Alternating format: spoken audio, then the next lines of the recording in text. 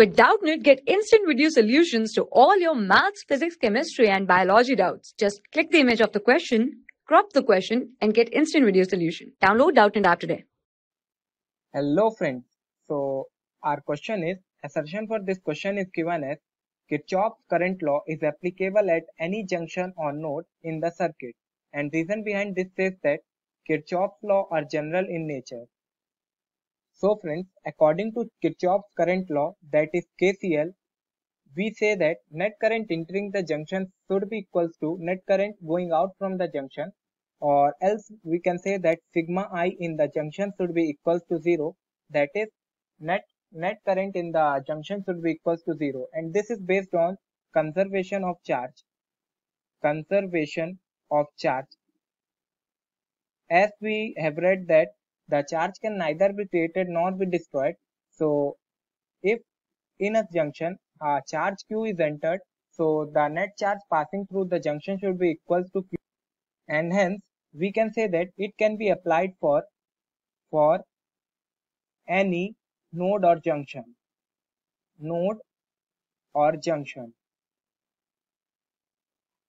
Now friends, in reason it says that Kirchhoff's law are general in nature.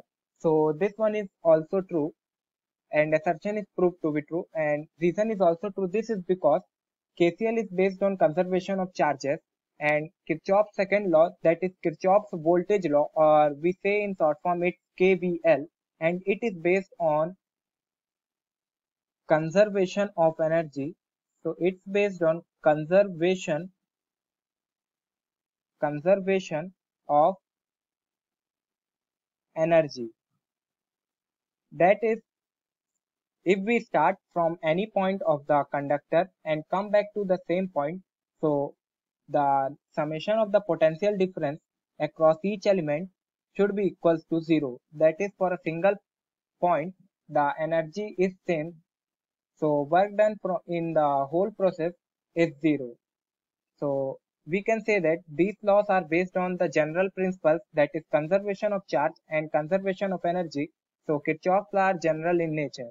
The reason behind this is also true, and the assertion is also proved to be true. Also friends, as these both are not related to each other, hence we can say that the option 2 is the correct one. That is, both assertion and reason are true, but reason is not the correct explanation of the assertion. Thank you friends. For class 6 to 12, IIT JEE and NEET level. Trusted by more than 5 crore students. Download Doubtnut app today.